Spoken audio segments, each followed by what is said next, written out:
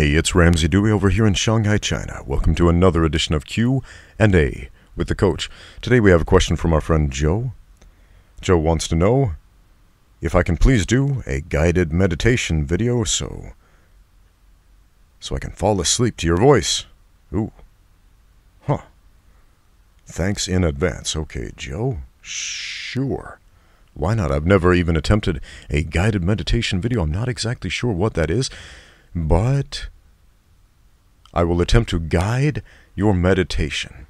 There are lots of ideas out there about what meditation is. Many of them come from Eastern religious thought. The idea of emptying yourself of all thoughts and desires and all of this stuff and just being, just existing or not. Right? If we look up that word, meditate, as far as Western definitions go, what does that mean? To think deeply about something. So let's think deeply about falling asleep. Maybe I'll put my headphones on for this one so I can hear my voice too. It's a dark and stormy night here in Shanghai. It is rainy. The rain's coming down outside. I don't know if you can hear that. My microphone is not directed toward the rainfall, rather just my voice. So why don't you listen to my voice as well? I had a conversation as I was putting my 8-year-old daughter to sleep. I was about to leave the room. She said, "Daddy, come back. Talk to me for a little bit." So we talked, and she told me that talking to me made it easier to fall asleep faster. It was a special moment. Special moment for her, special moment for me. So I spoke to her, and she fell asleep. And I left the room and closed the door. So think deeply about not thinking deeply. Think deeply about not thinking deeply. I suppose that can be a theme of a guided meditation we shall attempt to do. So you're trying to fall asleep. Don't look at a screen. You can listen to the sound, but don't look at a screen. Lights shining in the eyes, shut them out. Turn them off. In fact, turn them off for as long as you can before you lie down. And if you didn't, that's okay. Just lie down with the lights out anyway. And as the rain falls down, billions of raindrops crashing down on the concrete right now, outside on the city streets of Shanghai. It's a type of peacefulness that we don't always see in this concrete jungle in which I live. When it rains here, one thing that's very different from where I grew up, in a parched desert, small agricultural farming town. When it rained, people would literally thank God for the rain, for sending moisture so the crops could grow, bringing new life to the world. But in the big city, in this urban jungle, night scene to night, when the rain falls down, everybody goes inside to stay dry. Dry. Strange choice of words in this Shanghai summer, where the humidity is at maximum. So you always feel wet, never dry, but that's okay. You can lie down without a sheet on top of you and still feel surrounded by warmth. Unless you like it cool, turn on a fan, maybe. If you don't have one, that's okay. Imagine one. The mind, after all, is the most powerful tool you have as far as life and especially meditation goes. Because where we put the focus of our mind, that is ultimately where we will be. What is a dream after all? What is a dream after all?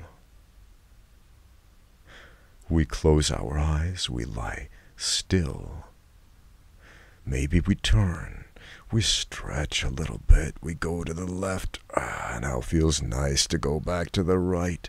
Maybe we roll onto our stomach, back to our back, that's okay, whatever you need to do.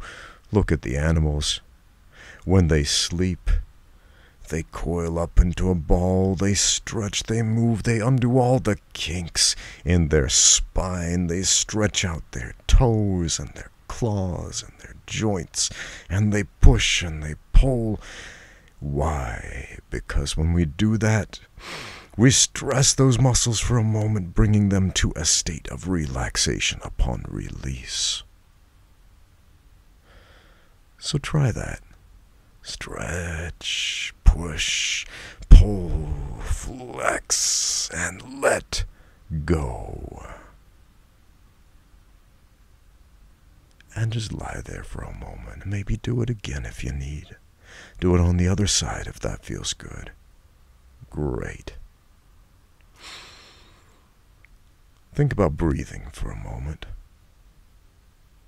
Throughout the day we think about breathing. Sometimes, most of the time we don't. We simply breathe when we need to breathe. That's okay. It's what the body does.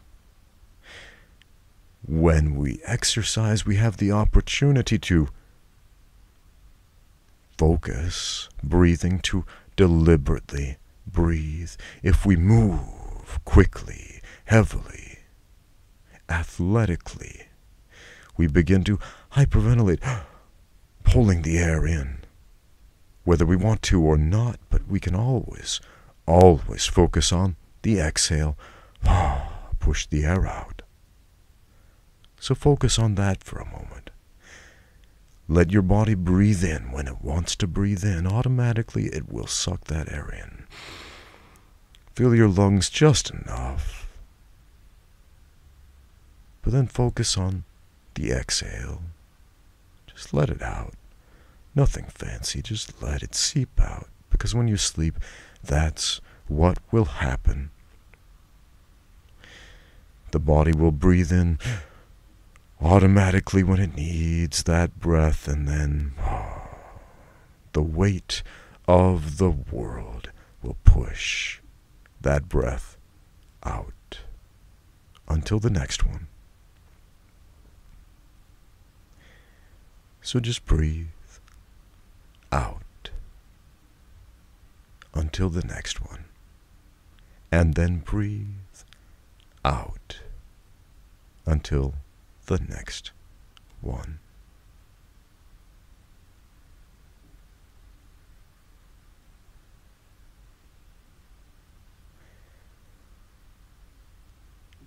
And if you are still not dreaming yet, that's okay.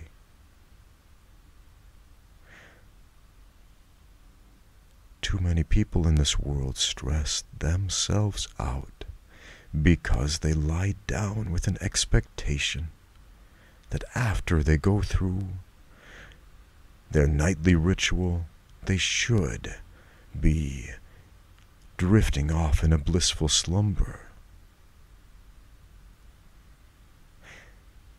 And they feel cheated somehow because they're still not quite there. That's okay.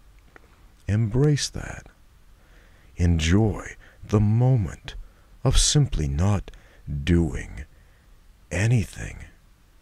This is the time to not stress about not doing anything. This is the time to celebrate not doing anything. Throughout the day we toil. We have deadlines and expectations. people to see, places to go. And if we don't meet those, oh, woe betide us, but right now, put all that away. The only expectation is no expectation right now. Just lie there and enjoy. Enjoy the moment of not doing anything. And that's okay.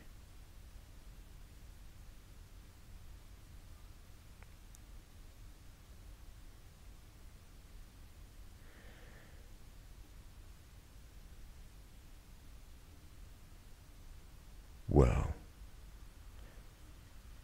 is your mind clear? Or are you still focusing on things that happen throughout the day? Disappointments? Excited about something, perhaps? These are things that will not be resolved right now. These are things for tomorrow. Right now, focus on only not doing anything. The lovely bliss of not doing anything until the subconscious takes the reins. Not control, but takes the reins. And we drift over to the other side. We put so much importance on the waking world, and yet the other half of our lives we barely remember. Maybe when you wake up in the morning, pick up a pen, pick up a paper, jot down what you remember about the other side. But right now, just slip into that moment.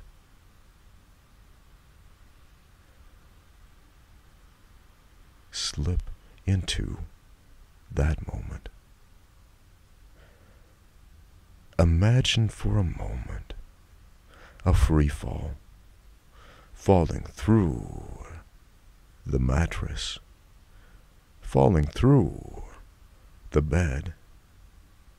If it wasn't there, down you would go. Not into the floor, but into an empty oblivion, a space, a flight, and down we fall.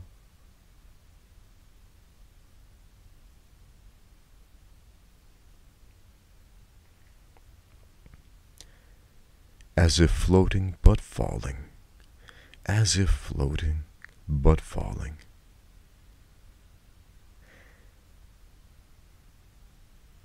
And when we recognize a world beneath us, here we are, arrived on the other side. This world where conscious decisions are not holding the reins any longer. A world where we evaluate processes, where we evaluate experiences differently. We see images, we may hear sounds, colors, patterns. What are they really? An attempt to understand.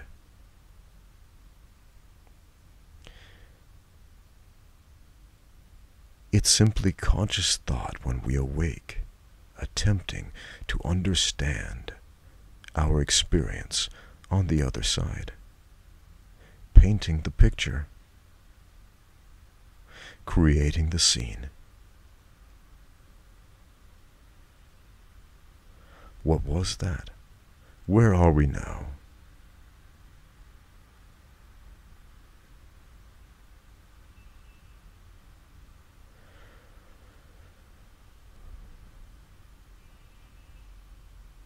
Fly for a moment. I don't know how, you might think. It doesn't matter. Fly for a moment. As I said, the mind is the most powerful tool you have. And in this place, my friend, the laws of physics no longer apply. Give way to the laws, or lack thereof, of metaphysics.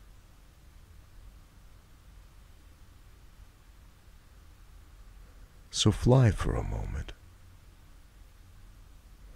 Stay up there and look and move through the cityscape, watching the world below. Descend slowly, not too quickly, slowly. Come slowly down, down, down into the dream world, and stay there. Stay there throughout the night, while your body does its work. Well, now your body takes the reins instead of the mind, healing, repairing, rebuilding, preparing for the morning, giving you a break, giving you repose and a chance to fly out there to the other side.